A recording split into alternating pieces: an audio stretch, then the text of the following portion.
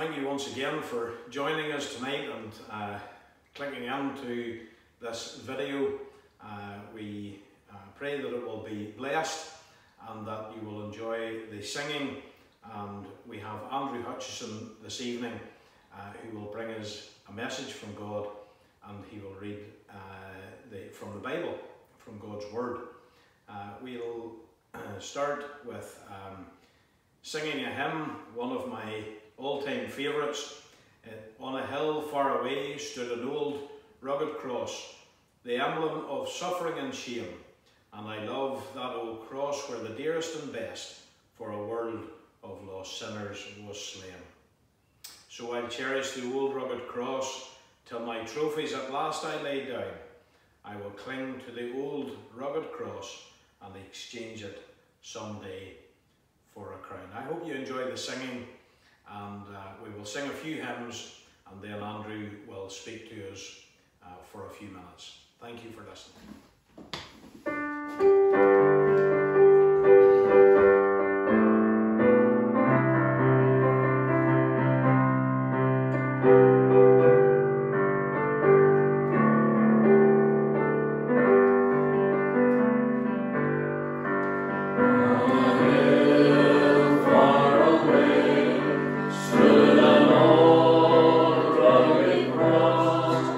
The emblem of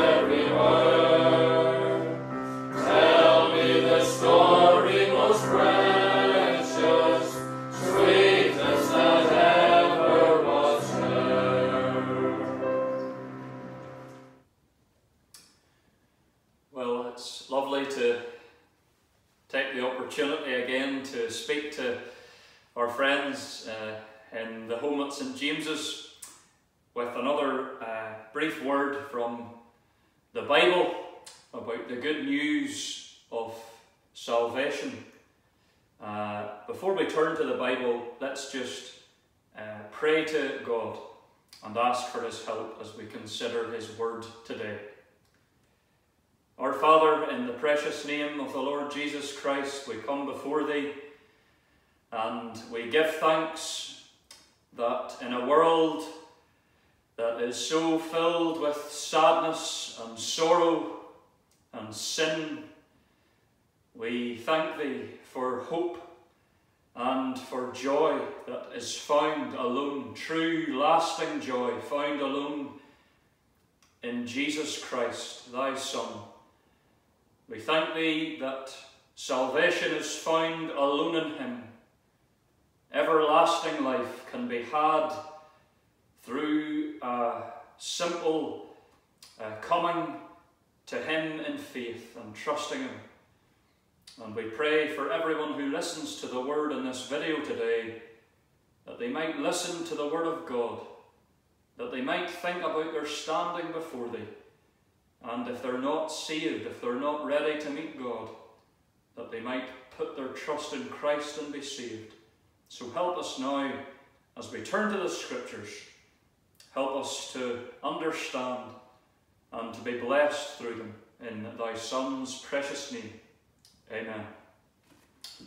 Now I would like to read just one verse of Scripture that we're going to consider for a few moments today, and it's found in the Gospel of John and in chapter 7, and it is verse 37.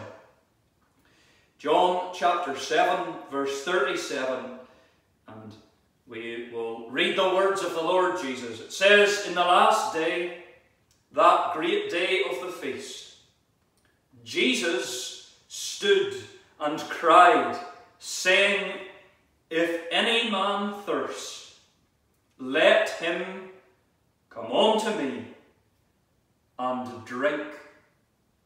We'll just read the words of Jesus again. I want you to listen. Really, what is being given to the world, to every man and woman, these words have no limit to them. There is no age barrier to these words. There is no gender barrier to these words. There is no societal class barrier to these words. They come out to the whole world. They come to you, to a man or a woman in Ballymoney in St. James's home. Listen to what the Lord Jesus is saying. It's an invitation. He says, if any man thirst, let him come unto me and drink. And we trust that God will bless the reading of his word to us as we consider it for a few moments today.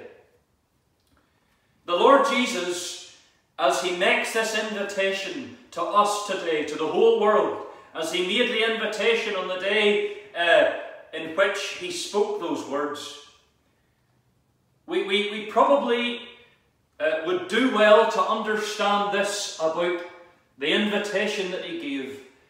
That he is not speaking, of course, literally about a physical thirst. When he says, if any man thirst, he's not thinking about that which I would say all of us, to some measure, understand. When our bodies are thirsting for water, when our tongues are desiring to be cooled and refreshed by a drink of water. That isn't so much what the Lord Jesus is speaking of. He's not thinking of a physical thirst, nor is he thinking about a physical drink.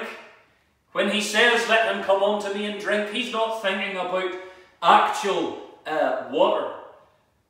But you will understand that he is speaking figuratively. That is, as the Lord Jesus often did in his time here on earth, as he spoke to men and women, he would draw pictures that we might understand a more deeper and spiritual truth. And so that is what he's doing here. As he speaks about thirst, I suggest to you what the Lord Jesus was thinking about, was just drawing the simple picture about men and women who are lacking something. That's what it means to be thirsty, is it not? To be lacking something. But more than just lacking something, it is a state of being in need of something. Really, when we think about a man who's thirsting, he is in need of that which gives him life. Without water, none of us would survive, and so the Lord Jesus is drawing a picture about a man who is in great need, a man who is lacking something, a man who must have something, and without having this something, he will have no life. And the Lord says to that man, what you lack, you can come to me and you'll find all your need met. Come to me and drink. And so that's the picture. I want to think just about two things as we think about this picture. Firstly, the reason for their thirst. And then we'll think about the removal of their thirst. So firstly, the reason for their thirst. Well, what was the Lord Jesus really meaning? Well, I think if we were to remind ourselves just about where the Lord Jesus was when he said these words, we might begin to understand the very simple truth that he was getting at. You see, he was talking to a crowd of people just like you and I. They were a crowd of people, and one of their great aims in life was that they might gain acceptance with God. And they had been trying with religion. They had been trying with following religious leaders. They had been giving their efforts, some of them even their money, and they had been pouring their lives into this system, and the hope was that they might be made right with God, that they might have an acceptance with him, that they might be sure of heaven when they die. But alas, the Lord Jesus looked upon them all and he said, no, you're thirsting, you're not ready to meet God, you're lacking acceptance with God, you don't have spiritual life, you're not saved.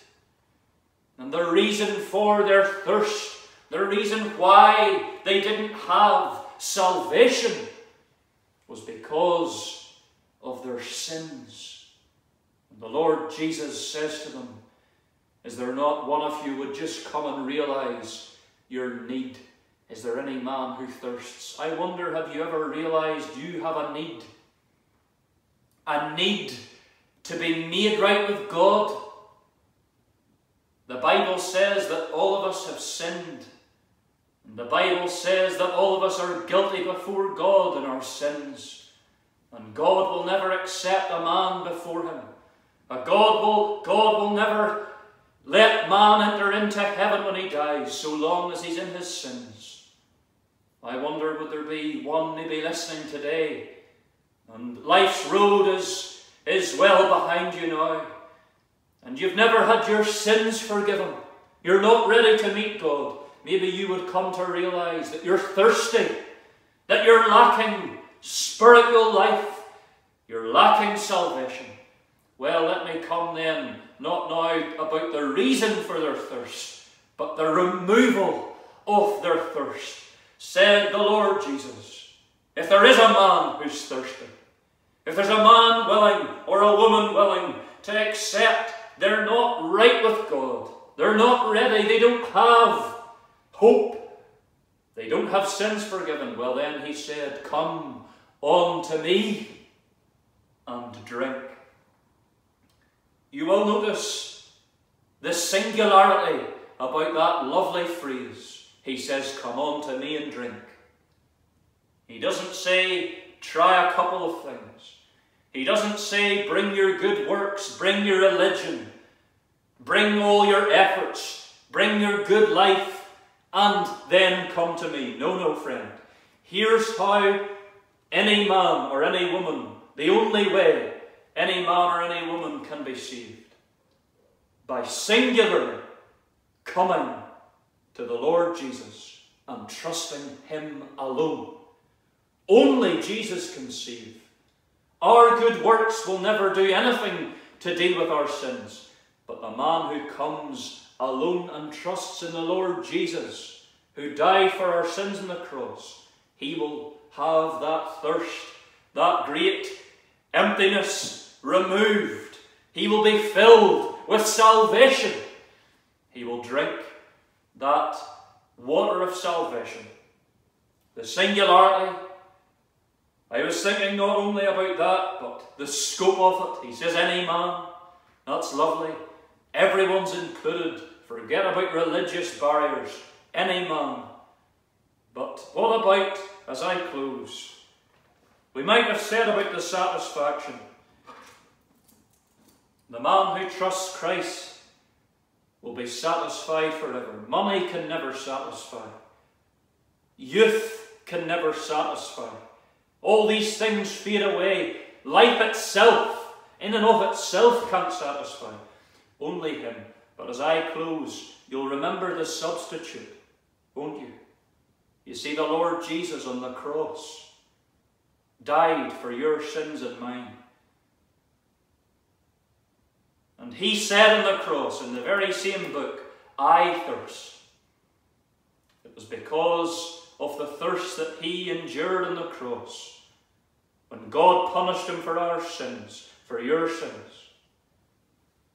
It's all because of that work that he accomplished there, when he died for us. That's the only reason why your thirst can be removed. Trust Christ today, and you will be saved, and I'll see you in heaven.